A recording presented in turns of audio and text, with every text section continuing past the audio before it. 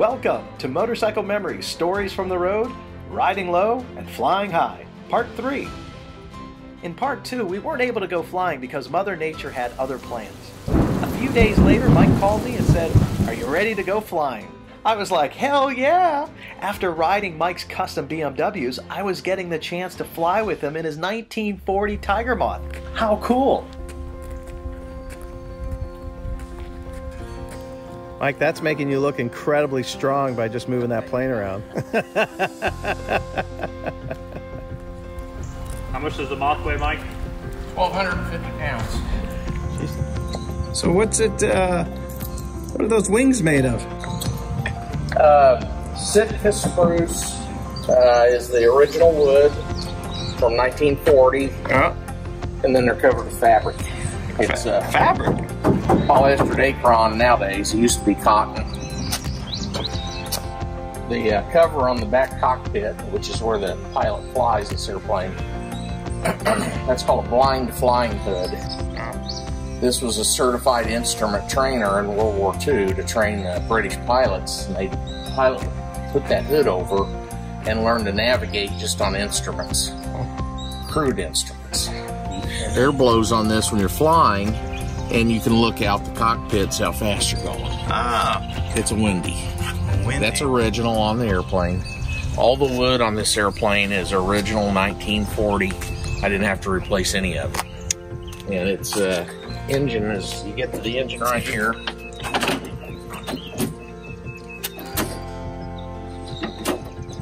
And so it's an upside down engine. The cylinder heads are down here on the bottom. And the crankshaft is up here hooked to the prop. And it's 6.2 liters, 145 horsepower. And it's called a Gypsy. And it's built by de Havilland, the same company that built the plane. It's steel tubing on the fuselage, wood on the wings. Fuel tank is up at the top, so it's gravity feed. There's no fuel pump or anything, it just runs down.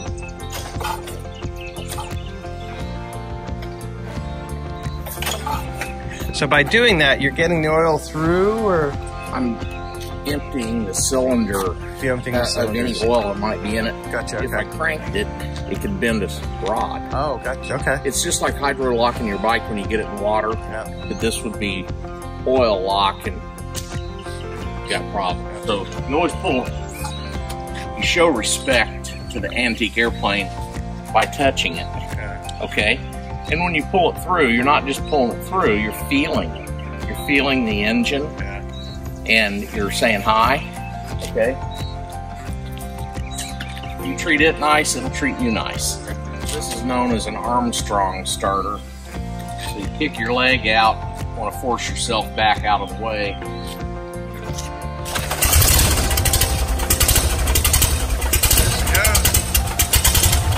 That's how it works.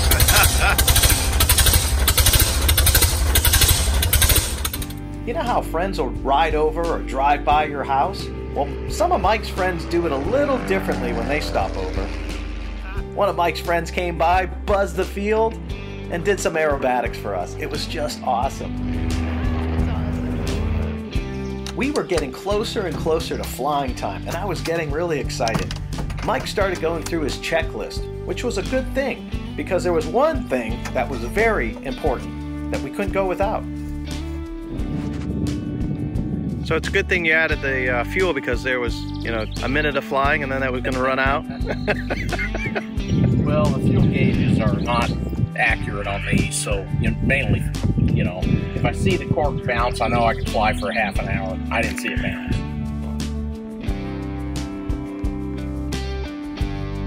Well, I started feeling and looking like the Red Baron for this flight. 5,400 some hours of flying. 5,000 hours. I've had about 2,200 people in the front seat of this one. There's a handhold right here, Chad. Oh, yep. Yeah. Both feet in the seat. Yep. Hold on to that other strut. Yep. We'll step in, yeah.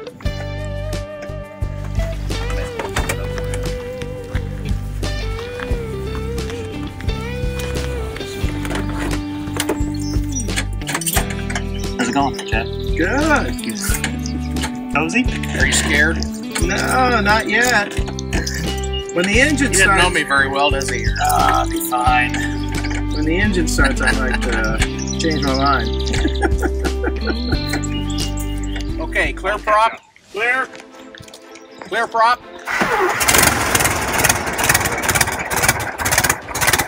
Do you know those first-time experiences that you have in life that you never forget? Well, this was going to be one for me. Airplanes were a part of my life starting in 1963. Now, I learned to fly when I was 8 years old with my dad, so I was always around the airplane thing. He just did it for a hobby, and he was a retired Air Force pilot, Army Air Corps. So he enlisted the day after Pearl Harbor, but he had a passion for it, and his license, which I've got back there, signed by Orville Wright. Next thing you know, doing a little flying with him and taking the stick, and he's flying an open cockpit, old Ryan military trainer. He can make it do anything, and so of course I'm up there. We're about 5,000 feet. Says, well, you can do anything you want to do. I think by that time I was maybe 13 or something, and I'm in the front seat holding the stick, and we're up there flying around the clouds, and whatever I did worried him. Because I had it upside down and spinning really fast, and I had no idea. And all I remember is my hand stung. He took the stick away from me so hard. And the last airplane he restored, he donated to the Udvar Hazy Air and Space Museum. He flew it around, and then he donated it to the Air and Space Museum. It's hanging above the Concorde right now. It has his name on it. But I think I've owned about 65 airplanes. I'm a private pilot. I've got about 5,500 hours of fun flying. Dad always said, don't fly if the birds aren't. And don't fly if you're not going to have fun. I also do aerobatics. My dad taught me how to fly upside down and do all the stunts. And I do that routinely in this airplane, or pretty much any airplane I fly. So you got two-wheel yoga, and then you've got your plane. So is it the same, or is it a different therapy? You're never fully relaxed. You shouldn't ever be fully relaxed when you're flying if you're the pilot. You got to always think the engine's going to quit right now. Where'd I go? 8 times. Wow, really? I've lost 8 engines. And not because of something I did, but I've lost 8 engines just through anomalies. And you got to find a place to land. As far as flying yoga, that doesn't really happen. But what does happen is, the way I look at it, number one, I thank the Almighty for letting me have opportunities and blessings that have let me get to where I'm going. I like to pass that on when I can.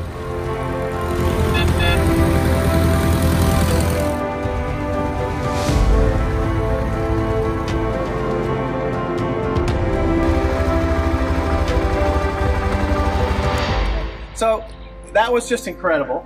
Absolutely incredible. I feel like an ace. I feel like I can fly now, for sure. At least I felt like a bird. That was just amazing. That's the goal. And how fast are you going? Like 800 miles an hour? As slow as 30 and as fast as 115. That was incredible. Miles per hour. It's so nimble, too. Yeah. You feel like you're floating. It's as close to having wings as you can get. Oh, that was just great. All the wood, everything in the airplane was 1940. 1940. It's all original. And you've redone it. Oh yeah. Yeah. I finished it up in 2000. So God. lots of loops, lots of fun. That was awesome. That was a surprise. Had you ever done a loop? No, I've never done a loop. Normally I ask, but I figured with the coat and the helmet, you were ready. Yeah, I was trying to fit in. I thought this was a good look.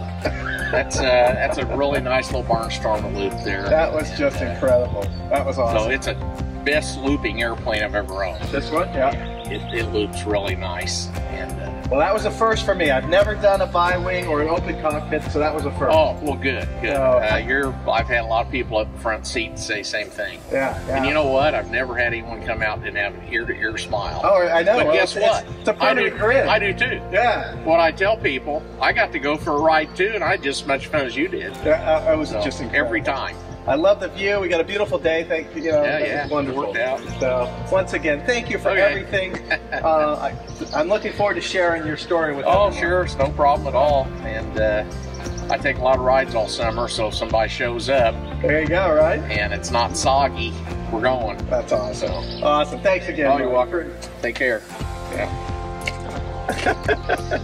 I want to thank Mike and Mamie for their warm hospitality and allowing me to share in such a memorable experience. Flying in an original 1940 Tiger Moth biplane, as well as getting on and experiencing Mike's custom BMWs, it was an amazing memory and a wonderful story that I'm happy to share with you.